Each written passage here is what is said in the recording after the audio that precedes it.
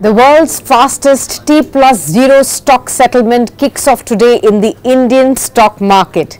Hello and welcome. You're watching Business Today Television. I'm Sakshi Batra, and in this video I'm going to help you understand what exactly is the T+0 settlement, what will change for you as retail investors in the stock markets if you're placing your trades today, and what will it mean for the entire ecosystem at large. So everything that you need to know. So stay tuned till the end of this video. First of all, you need to know what exactly is the T+0 settlement. Well, here the shares will be transferred to a buyer's account and the funds will be deposited in a seller's account on the same day of trade. For instance, if you have bought a share today, usually up until today, what used to happen is that only the next day that share will get reflected in your demat account. Similarly, if you have sold a stock today, the money will be credited to your account only the next day, because India had started to shift to T+1 settlement of late.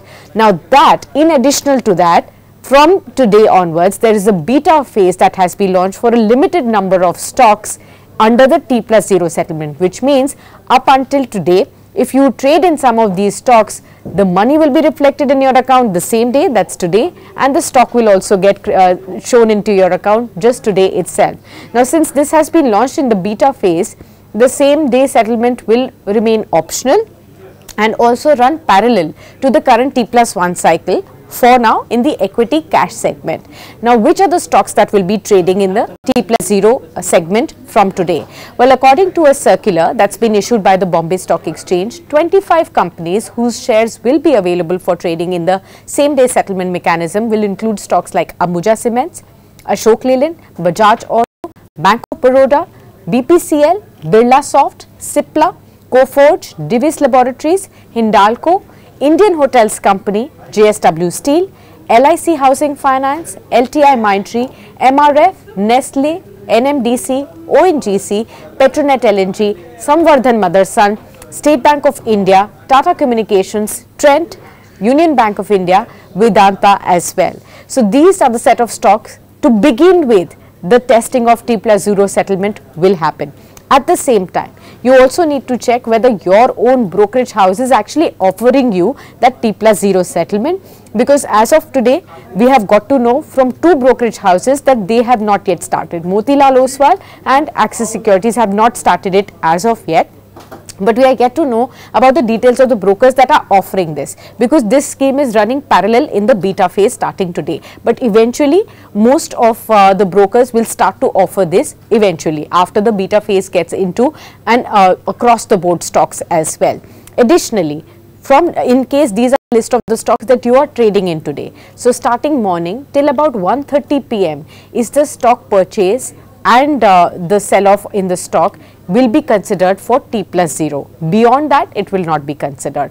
Closing price will remain as what is as per the stock market hours, but if you have punched your trade before 1:30 p.m, you will be eligible for T+0 settlement. That is, by the end of the day today, by 4:30 or something, you will get to see whether the stock has been again delivered to your account or the money has been delivered to your account. So the question is, how will this new system really help traders and investors? Well, a shorter settlement cycle on full implementation is actually aimed at making the system more dynamic. Since funds will be available on the same day of selling, it is expected to improve liquidity as well. So this will allow traders to use cash better. Say for example, you got your money today, again tomorrow you can set off for another trade. You don't have to wait for a T+1 or a T+2 by when the money will come to your account, and by that time you have to keep waiting because you do not have excess funds. So this will ensure same day you get the funds and you can process it or use it better in the next day. So one of the biggest successes of T+0 settlement for retail traders will be if they receive the funds on the same day and they are available for the next day of trading. That's what most of the experts are talking about. Brokers are saying that even in the current T+1 settlement, there have been various instances of investors receiving the funds late, beating the purpose of a shorter cycle. But now T+0 will probably solve that. Now, but what does it really mean for brokers? For brokers, experts say servicing retail clients and survival of the fittest will be the order of the day. Now, clients like you and I will actually be looking for brokers who can manage their finances and pass on all the benefits and enhance limits for the stocks to them for a shorter settlement cycle. Now, they also say this cycle is good for brokers in terms of reducing the working capital requirements for these brokers. So those are the instances coming in from experts. But what are the key challenges that institutions will face in the shorter settlement cycle? Institutional investors, mainly the foreign funds, the foreign investors, could actually face big challenges here in the T+0 settlement. Because unlike retail traders who bring in money before their trades are executed, large funds operate differently.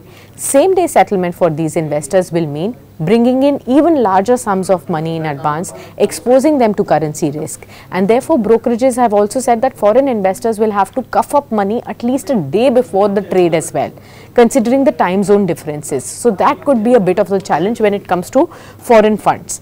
But how has the stock trade settlement cycle evolved in India?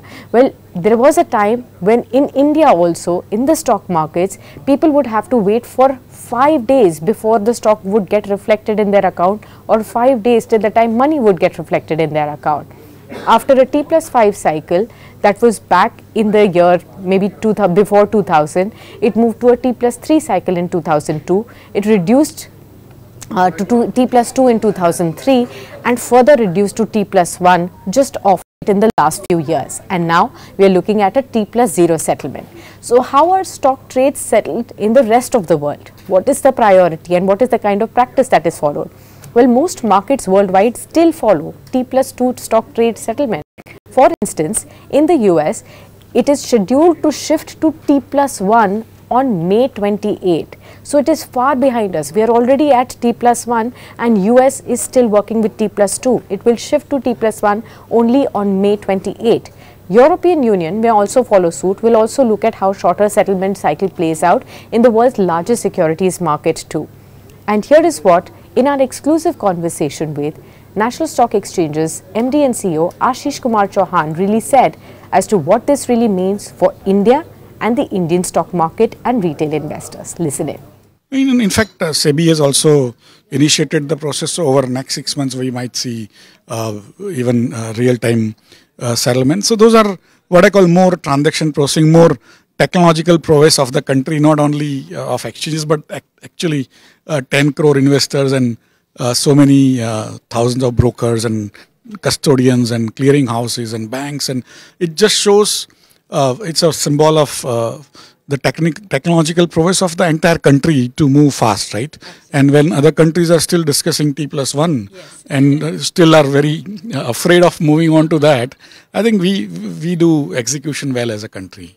So we do execution well as a country is what Ashish Kumar Chauhan really mentioned, and this is definitely a step in the positive direction for retail investors as large. So now you know what exactly is the T+0 settlement, and this will largely get into maximum number of shares pretty soon. Initially only for 25 stocks and eventually for all the stocks as well. So do look out and do speak to your brokers as well to find out whether they are offering this service already or not.